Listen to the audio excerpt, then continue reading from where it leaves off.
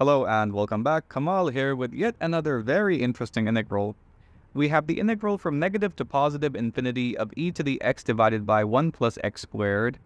The whole thing is divided by 1 plus x squared and being multiplied by the cosine of 1 divided by 1 plus x squared. So the first thing we need to do is to stare at the integral and exclaim, what the absolute hell is going on here? I mean, seriously. And then, of course, we notice that we could make a nice little substitution here. We could let x here equal the tangent of u. And that, of course, means that dx here equals secant square u du.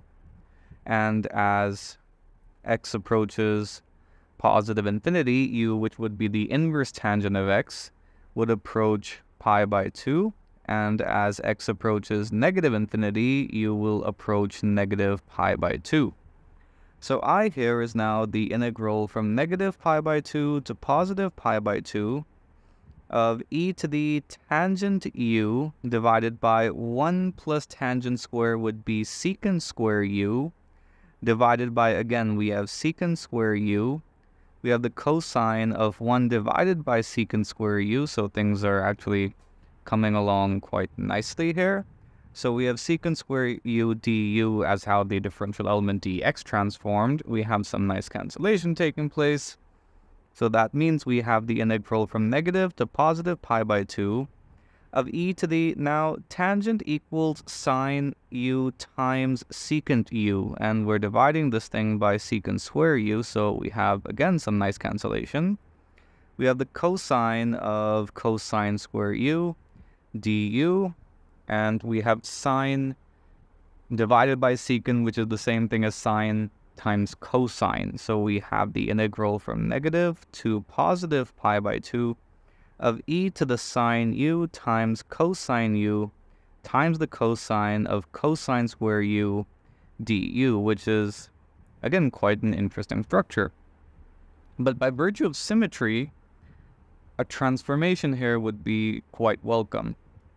What if I let u here equal to pi by 2 minus theta, which would imply that du equals negative d theta, and as u approaches pi by 2, we have theta approaching 0 as the upper limit, and as u approaches negative pi by 2, theta here approaches pi.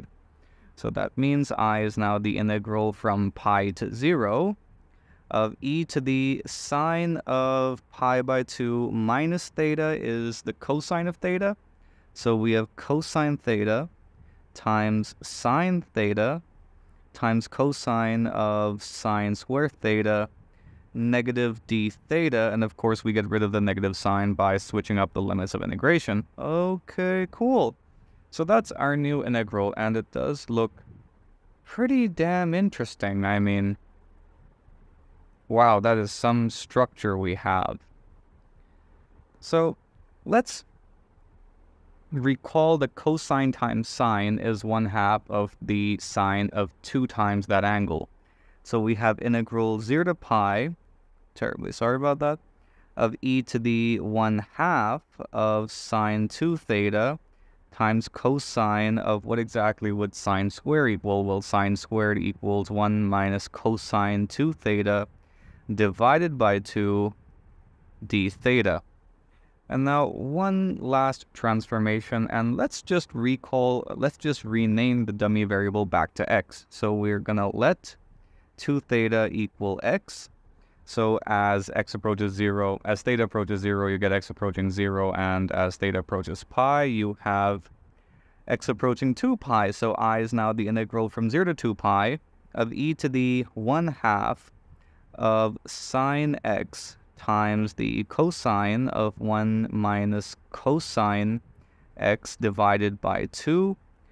And the differential element transforms according to d theta equals 1/2 of dx. So we have this factor of 1/2 outside dx. That was pretty interesting. But the benefit of all our transformations is now we have e to the, well, single trig function instead of 2 trig functions being multiplied with each other. And we do have an interesting structure as the argument for the cosine thingy, but that's no big deal whatsoever.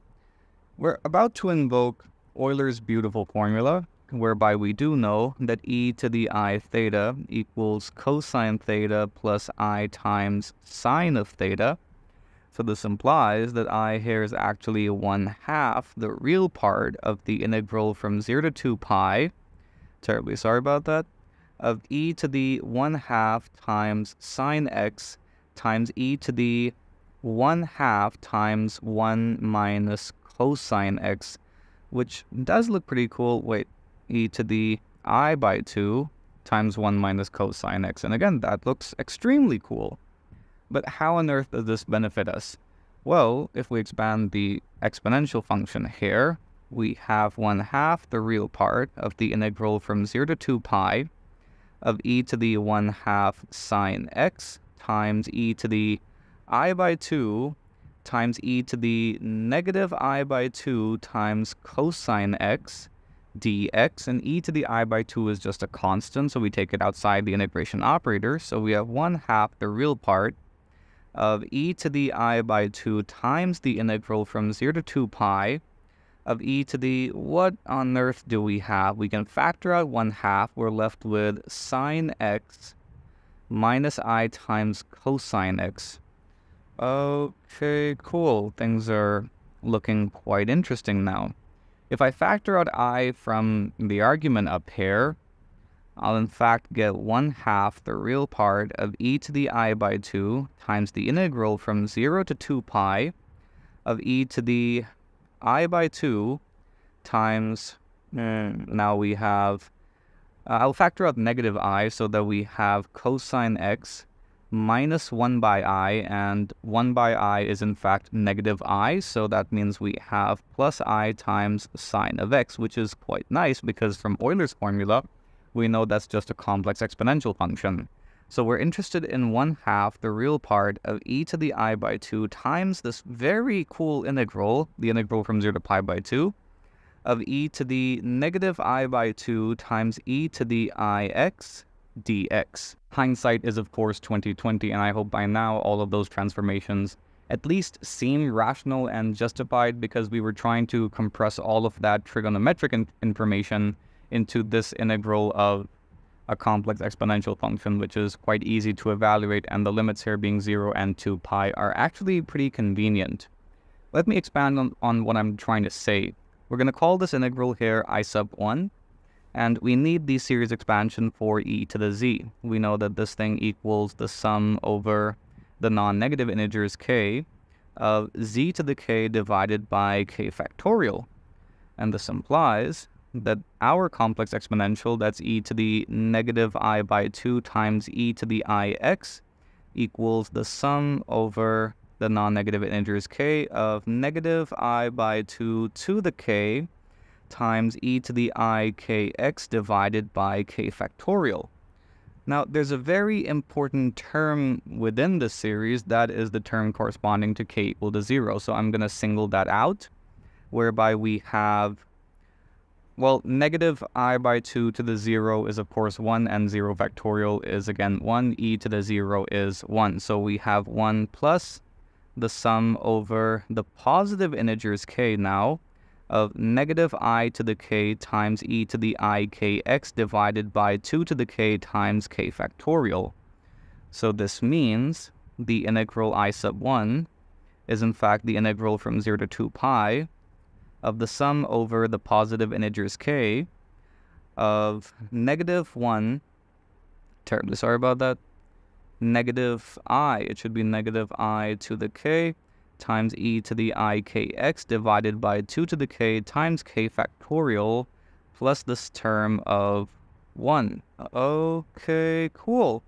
Integration with respect to x. Now, of course, we're going to invoke the linearity of the integration operator. We have the integral from 0 to 2 pi of dx plus the integral from 0 to 2 pi of the sum over k of negative I to the k times e to the ikx divided by 2 to the k factorial dx.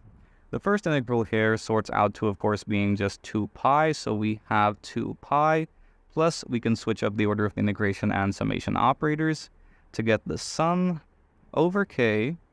And of course, now we can take all of those terms independent of x outside the integration operator. So we have negative I to the k divided by 2 to the k times k factorial. And inside the integral, as the integrand that is, we have e to the I kx dx, which is pretty easy to evaluate. This thing here is just e to the I kx divided by ik, with the limits being 0 and 2 pi. So that equals 1 by ik times e to the 2 pi ik minus e to the 0 being 1. And of course, this thing also equals 1. Okay, cool. That means the entire thing is just going to collapse to a big fat 0. Quite convenient. And this implies that the integral I sub 1 in fact equals 2 pi. So we know the result for the integral, and all we need to do is take the real part of the result. We have 1/2 the real part of e to the I by 2 times 2 pi. And of course the 2's cancel out. Pi is just a constant here. So we have pi times the real part of e to the I by 2, which by Euler's beautiful formula, much better, which by Euler's beautiful formula equals the cosine of 1/2. So that's a very surprising result. I mean, I do not think I've seen the cosine of 1/2 pop up anywhere on the channel. So yeah, this was a very cool integral, beautiful solution development, and an oddly satisfying result. I hope you enjoyed the video. More importantly, I hope you learned something from the video. Be sure to like and subscribe, share the video to help the channel grow. Do drop me a follow on Instagram, and in case you like the content I'm putting out, consider supporting me on Patreon. All links are in the description box. Thank you. See you next time.